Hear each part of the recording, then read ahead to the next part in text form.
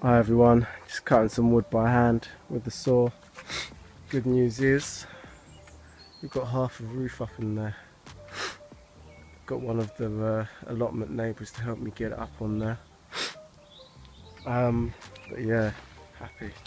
When you get into the space you can kind of start feeling it a bit better.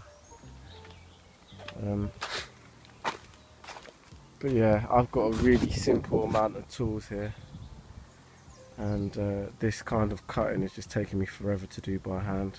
Of course it's a bit wonky, but you know, just cutting this piece of wood alone has taken me, I don't know, it feels like half an hour though. Maybe it's been less, but it feels like forever. Just some real talk for the allotment project. I feel welcome to use better tools or more expensive tools.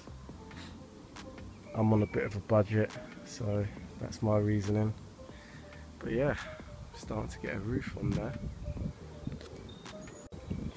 Hi everyone, quick update.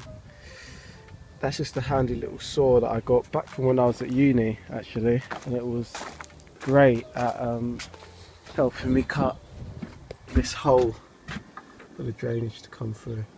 So I'll try and get a lot done in this video quickly and run around. Today I got some more wood.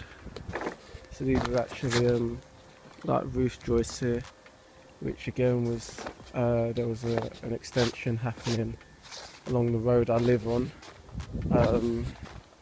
So yeah, I was just lucky enough to ask them, knock on their door and say, can I have that? And it wasn't covered in wood rot, which is great. Oh. So that's the roof bit coming along.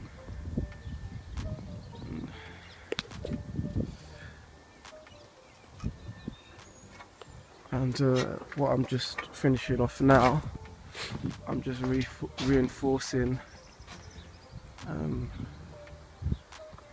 this partition here with some central posts that just help to take the load off the roof. So one of these salvage bits of wood here is going to go here.